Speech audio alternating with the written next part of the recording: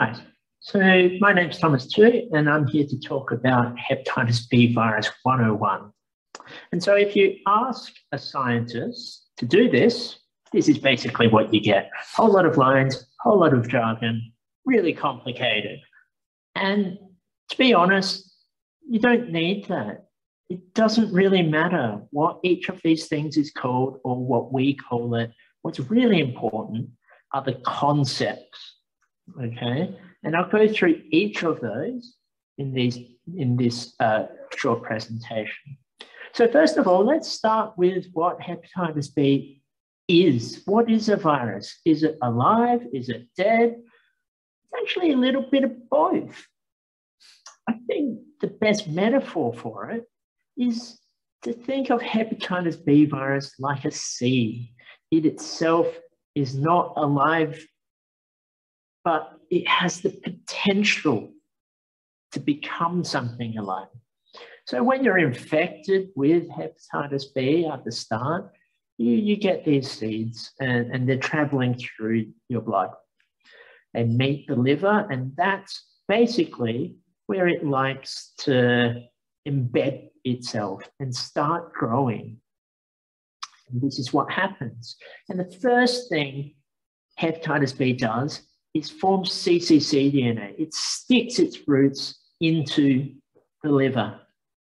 And from that, it sprouts and produces more of itself, hepatitis B virus. So that those seeds that come from those newly infected cells go on to infect neighboring cells, and we get a whole lot of production of virus. cccDNA also allows the cells to produce other proteins from the virus. In this case, surface antigen, which I've pictured here as a leaf. And so in the first phase, in the immune tolerance phase, this is basically what happens. The entire liver is infected with hepatitis B. It's producing a lot of seeds, a lot of surface antigen, but the trees themselves don't appear to actively harm the liver.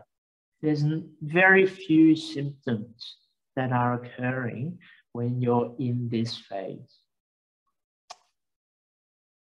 What happens in the next phase is that the immune response starts to recognize, hey, something's not right, and it's time to clear out these infected cells. I've shown the immune system here as a sort of bulldozer, and it's trying to get rid of these infected cells. And so what happens is the immune system starts to clear the virus, kill those cells that are infected. And what it also starts to do is, because there's fewer infected cells to produce the virus, you get a decrease in the amount of HBV DNA that's circulating. Eventually, with enough immune response, you start to clear a lot of the virus, okay, a lot of the virus-infected cells. And so you have a very low amount of HBV DNA in the blood. But what happens, the virus is very tricky. It produces these new forms that only produce surface antigen. And that's important because surface antigen allows the virus to hide from the immune response. This surface antigen seems to block the view to virus-infected cells, and so it can't clear every infected cell. Moreover, there's still that cccDNA that's still there, and those new trees can sprout from that, new seeds produce from that, and you get new infection events. Those seeds can now infect new cells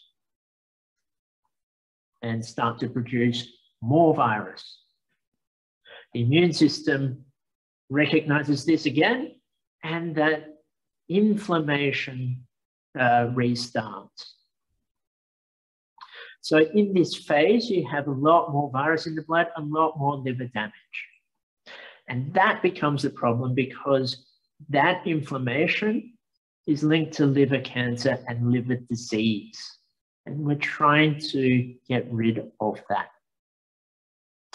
When we're doing blood tests, we're trying to figure out what's actually happening in the liver. So as you know, HBV DNA tests for the amount of virus that's in the blood, surface antigen, obviously the amount of leaves in the blood. When we get an immune response against surface antigen and clear it all away, we know that without those leaves, you can't produce new trees. And so that person is protected or cured. E antigen is really tricky, but it's basically used to determine whether you're early on in those first two phases or later on in the latter two phases.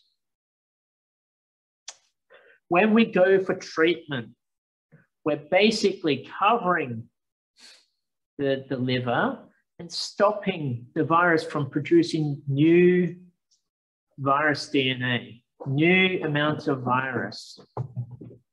However, that CCC DNA, the infected cells, the surface antigen, all still there. So there's still risk because when we stop taking those treatments, then the virus comes back. New virus is produced. So how are we going about trying to cure the infection with these new drugs? Well, there are three different ways, and the ultimate cure will probably be a combination of these strategies. The first is to remove the underlying infection, including the CCC DNA. So we get completely uninfected cells already now in the liver. This is actually really hard. So there are other ways to suppress the virus from producing new proteins. That is to say, we can't produce new leaves or seeds. CCC DNA may still be there, but may be completely suppressed. And that may be a way to induce a sort of maybe incomplete cure, but still functionally active cure.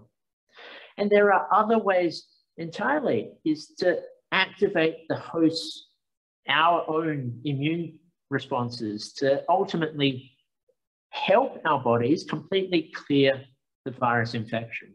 And basically, John will be talking in the next talk about the ways that we've come up and were presented at this meeting to be able to do all of these things.